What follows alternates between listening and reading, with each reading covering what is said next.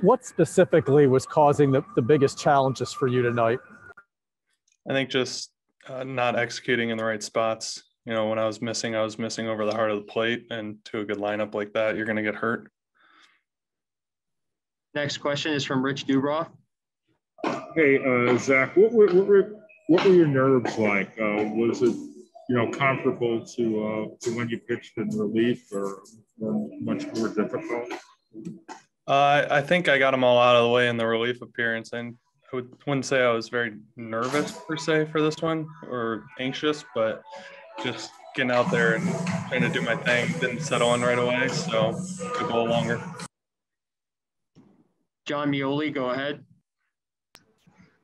Zach, it's obviously fresh now, but once you have time to reflect and look back on this, what do you think you're going to be able to take away from this and learn about yourself and what it's going to take to succeed up?